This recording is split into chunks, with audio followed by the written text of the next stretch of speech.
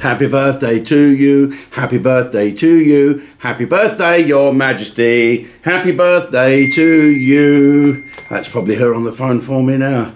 Oh well. Hey, what about a birthday present for Her Majesty then? That Prince Harry winds his neck in a little bit. What is going on with Prince Harry? I met him years ago. He was a great guy, great soldier, great prince. And now what's happened? I know Mr. Littlehead is starting to rule Mr. Bighead, but as your friends in the military would say, Harry, for heaven's sake, wind your neck in. You're digging a hole for yourself here. Why on earth do you think that it's your job to make sure that the Queen has people around her, that are looking after her? I think you're the one that's causing her grief. You might be breaking her heart, Harry. Have you thought about that? You're breaking a lot of hearts here. Everybody loves you, Harry. Don't drop us in it, mate. Let's have a little thing. Anyway, happy birthday to Her Majesty. And let's just talk about what's happened. Now, Putin's mob, the Russians, have launched an ICBM, intercontinental ballistic missile, that they say could wipe out the whole of France. No, but they say it's got enough warheads in it. You know, each rocket's got multiple independent re-entry vehicles, bombs basically, that can blow us all up. And he launched that yesterday, not with missiles on it, did a test launch just to say, everybody, wind your neck in. You know, there's two people got to wind their neck in, the whole of us and Prince Harry. Yes, so the Russians have launched an intercontinental ballistic missile to stop us all from interfering in what he thinks is his just cause, which it isn't. But what can we do? I'll tell you what we can do. We can moan about Boris for attending a party. Now, I've looked into this. Now, you know I'm a Tory supporter, but put that to one side, right? Okay?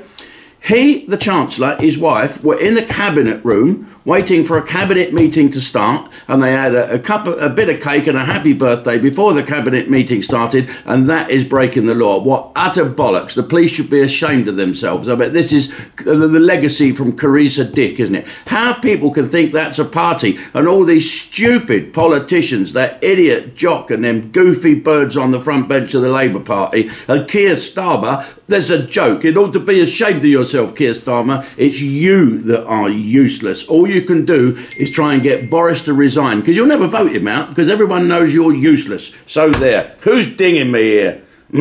Oh, right.